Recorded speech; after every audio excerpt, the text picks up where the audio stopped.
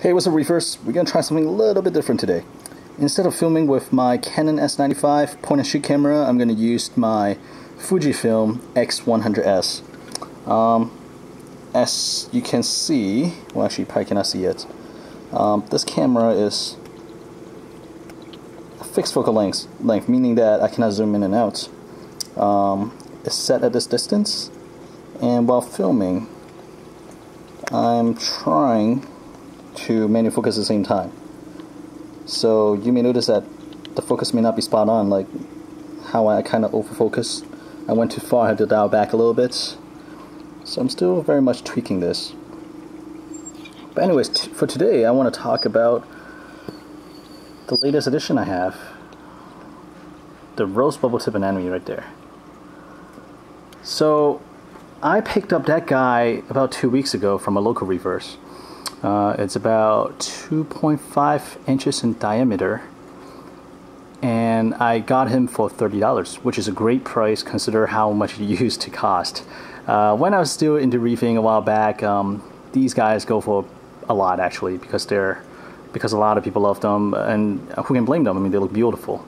But because demand is so much, and everybody started trying to split the anemones, there are a lot out there right now, so the price have really come down. And this one I got is just a standard Rose Bubbletip Anemone, nothing fancy. It has a nice pink tip, darker maroonish color oral disc, and lower portion of the tentacles. Just a really standard Rose Bubbletip Anemone. And in general, Bubbletip Anemone pretty hardy.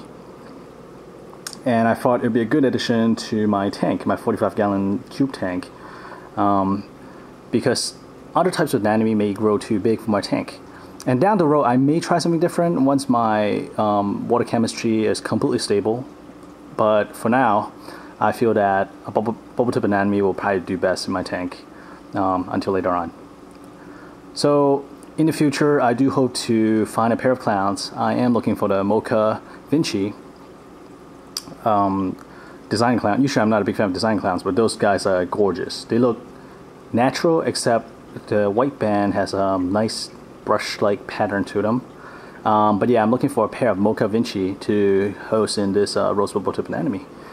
And there's also a huge question of like, why do Bubbletip Anemone bubble up, and how come some don't? There are a lot of different speculations out there.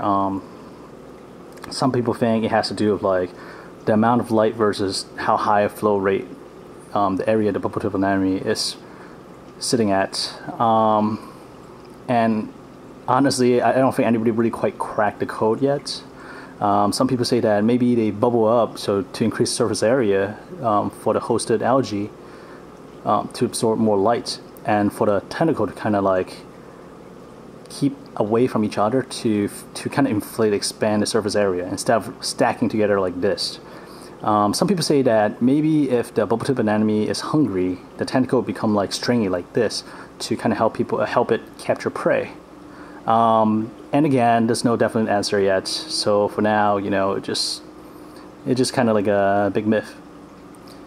And right now, I try to feed this guy maybe like once or twice, once a day or like once every other day. Basically, whenever I feed my Banggai cottontail fish, I squirt a little bit of mysis shrimp into the anemone too. And look at the emerald crab. Just casually strolled up to the anemone, poked it until it closes, and then try to slide away like nothing happened.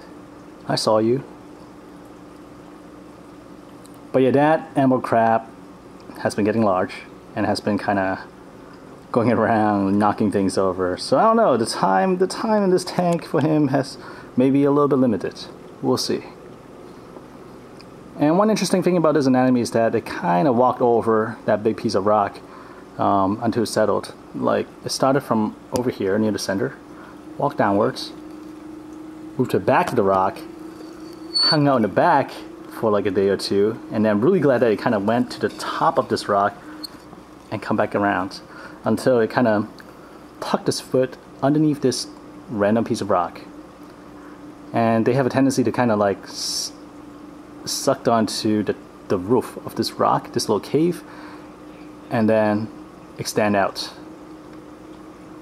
But anyways, this anemone is still pretty new in the tank, like 1.5 to 2 weeks, and I'm gonna give it like another week or two to kind of settle in, and by then hopefully that it'll be completely acclimated and started opening up a lot more.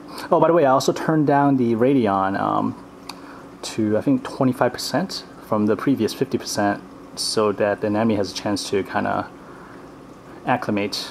And the fact that I think it's a good sign the anemone is kind of reaching up towards the lights, and he has been in the same spot for about a week already.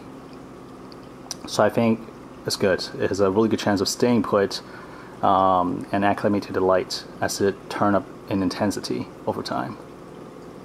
Alright, and this has been a quick report on my latest edition, the Rose Bubbletip Anemone. See you next time.